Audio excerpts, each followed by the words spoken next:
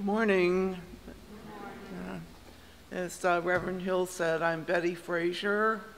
I've been going to this church since before I was born. And I've been working at the National Alliance on Mental Illness for 23 and a half years.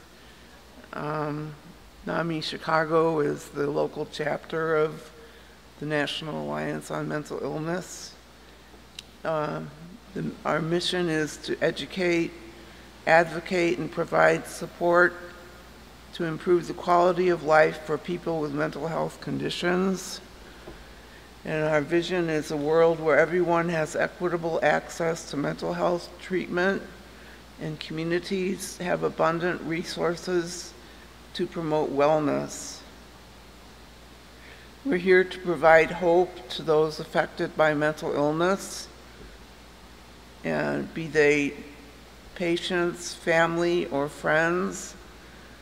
NAMI has peer support groups for people with lived experience of mental illness in both English and Spanish. It also has support groups for family and friends in both English and Spanish. There's a program called Ending the Silence that encourages high school students to come forth and get help for themselves or their fellow students who may be suicidal or in a crisis. The premise is that peers, fellow students, someone may be more likely to know about someone's struggles and may be more likely to take advice from someone to get help. There's also a program called RAP. No, it's not the music. It stands for Wellness Recovery Action Plan. Excuse me. It's a program that is usually 8 weeks long that uses a wellness toolbox and action plans to help people who are anxious or in a crisis. Some examples of things in the wellness toolbox include using creative pursuits like journaling. Also, one can do cooking, peer counseling, crafts, listening to music, as well as many other things. The easiest way to get involved in the near future is to attend our walk in Jackson Park on October 5th.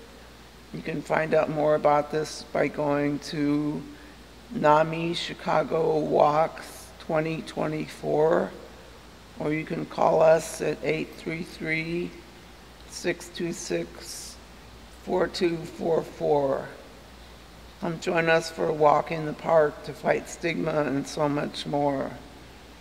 There are more resources and information on the back table at the back of the sanctuary, and including the numbers in my talk. And I'll stick around for a few minutes after the service in case you have any questions about NAMI Chicago. Also, just for the record, the support groups are free, and so is the helpline. You can call the helpline at any time.